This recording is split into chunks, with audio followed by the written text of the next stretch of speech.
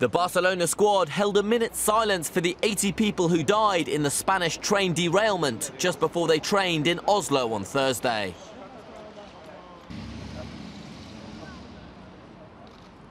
The derailment occurred in Santiago de Compostela, with local reports suggesting that the train was travelling too fast as it went round a curve and crashed off the rails.